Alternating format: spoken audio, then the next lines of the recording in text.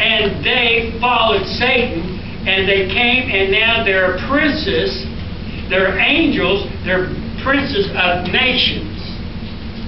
And they are going about seeing how much trouble they can get, how much trouble. We're always getting into trouble.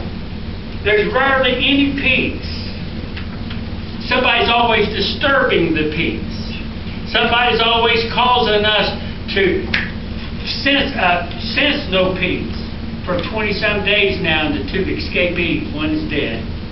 They have given no peace to anybody.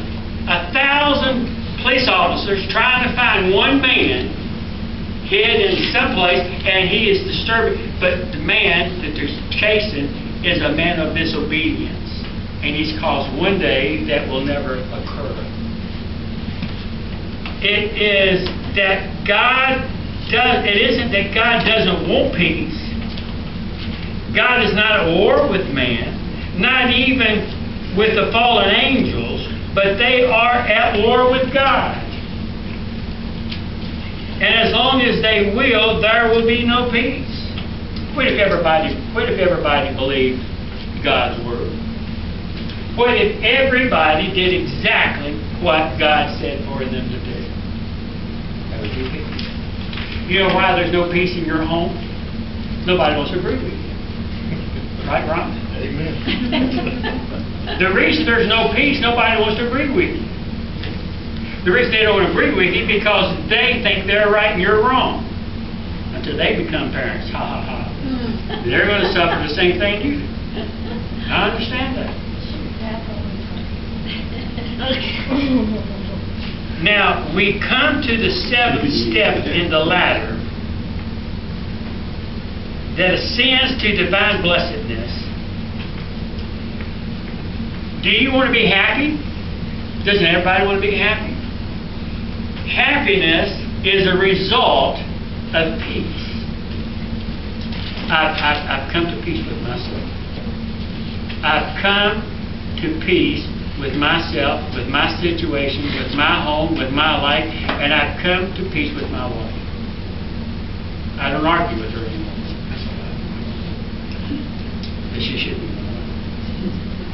It seems that God has called us to a very special calling to restore and to experience something lost in the fall. When Adam and Eve sinned, we lost peace. There's no more peace in the world. We are called then to be peacemakers. We are to restore this world to a place that is fortified by our sinfulness. So, a special group of people God has called out from the world to be peacemakers. What if every person in the world were like the people in Noah's day? Every single person in Noah's day were not peacemakers, they were peace disturbers and peacemakers in the opposite direction. And so God said, I'm going to call out from this humanity a group of people to become Christians. Why is it necessary to have Christians in the world? Can you imagine if everybody in the world was like Charles Manson? What if everybody in the world was like those two guys that escaped from prison? What if every person in the world was like people you know? What if you did not know at least one person who you really loved and was salt and light in your life? What if the whole world was full of people that you see on TV all the time? God says, I'm going to have a group of people who is going to be a person who's going to be the agent to be peacemakers. And they are His agents in the world. And they are here, go far beyond anyone who wins the Nobel Peace Prize, because a peace that is offered is eternal and forever. Jesus has promised to bless people who are His agents for peace, and even to call them sons of God. I'd rather be called the sons of God than called son of the devil. You're acting like the devil. I want to be called the sons of God. A peacemaker unknown to anyone in this world. Not referring to politicians, nor statesmen, nor kings, our presidents, our Nobel winners, our organizations as leagues of nations and the United Nations and the Council of Churches. They try to bring peace, but they haven't been able to accomplish peace. Nor the Reagans, nor the Kissingers, nor the Clintons, nor anybody like that are God's peacemakers. God's peacemakers are vastly different than the peace people that they would bring peace. United Nations have not brought peace. There'll never be peace in Japan, in India. There'll never be peace in Africa. There'll never be peace in Iraq and Iran. They'll never be able to bring peace. We held peacemaking events. The peace we held today began to collapse tomorrow. We don't have peace politicians. We don't have peace politically. We don't have peace economically or socially or domestic. We don't have peace in countries. We don't have peace in nations. We don't have peace in political groups, organizations, and we don't have peace in homes. We don't have peace any place because we don't have peace in our hearts. That's the real issue. There will never be peace. There will never be peace in our hearts, in our homes, unless there's peace in our hearts. That's a real issue. Someone said Washington has a lot of peace monuments. They built one after each war. No one has succeeded to bring peace. How many peace treaties have been broken? How many peace treaties have been broken? All of them. All of them. Peace that is glorious belief is a brief moment in history when everybody stood and stopped to reload. The world has concern in the aftermath of World War II with developing an agent for world peace.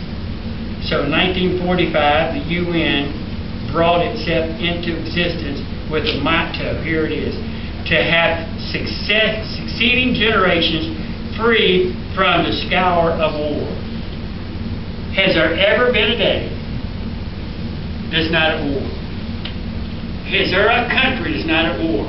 President Obama said 30 people every day are shot and killed in America. 30 homicides every day in America. Someone has been shot and killed. No peace. They're at war. We're at war. You can't go in certain places. There's a war zone. There's no peace. There is no peace. We have no ability to get around or along with others. We can't get along with anybody. There's no peace with families. There's no peace with countries. There's no peace in any place, not even in jails. The New Testament Times reported, the New York Times reported, that since Christ, there have been 14,553 wars. This country has never had one day where there was no killings. There's never been one single country, no single place that somebody is not at war with somebody. Since 1948, there have been 164 international breakouts. Since 1958, 82 nations have been in conflict. President Nixon said, peace, a generation of peace.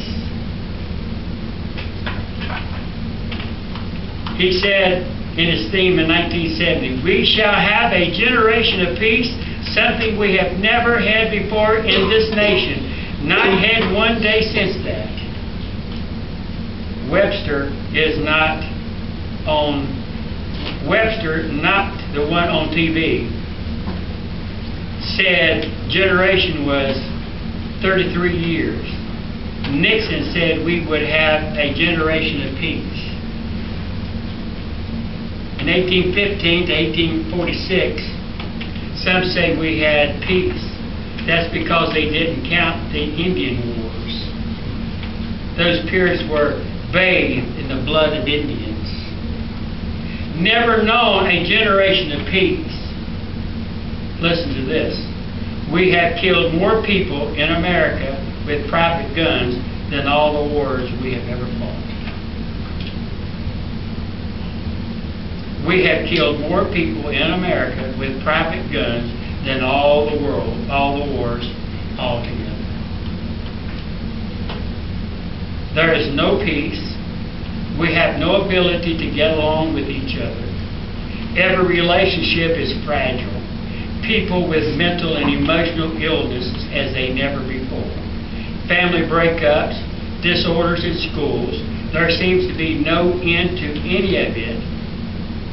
And I preach this sermon over and over again, and you think somehow it would change. Man has no peace in himself, so his world, which he merely has projection of himself, is rid of chaos. He's not at peace with himself, and so he's going to give hell to everybody else he knows. He's going to cause as much havoc as he can because he's not at peace with himself. Therefore, he gives no peace. If ever there needed to be a peacemaker, it's now. And I said that 30 years ago, and I'll say it again 30 years from now. Not a world peacemaker, but one God speaks here is in this church. So we need to understand 5 truths about peace. And you realize I never get through all 5. I'm sorry. So we need to understand 5 truths about peace to understand what Christ is talking about. Number 1. The meaning of peace. That would help, wouldn't it? What does the Bible mean by peace? What do we mean by peace? By God's definition. What is the divine perspective of peace? Because we've realized all the peace treaties that's ever been made by man has failed. Not one single peace treaty that we've made with Iran, Iraq, Vietnam, Germany, Russia, all those peace treaties have all been broken. At any moment we could break out in war. Some think peace is the absence of conflict or strife. Well, there's no conflict or strife in a cemetery. That's a good thought too. There's no strife in a cemetery. Not a good model of peace is not a good model of peace. It's a far more than the absence of something. It is the presence of something. Well, if I could just have all I want, then I could be at peace. Give you what I want, and I won't have any conflict with it. It is the presence of righteousness. It is not an absence of something. It is a presence of righteousness. It is not that it means that you have righteousness rather than not having anything. It is the present, more than the absence of conflict that causes right relationship. Peace is not just stopping wars. Peace is creating righteousness that bring enemies together in love. When the Jews say, no other Jew shadows, he doesn't say, may you have no wars. He means, may you have all the righteousness. When he says shalom, when he says shalom, he's saying, may you have righteousness, the goodness God gives you.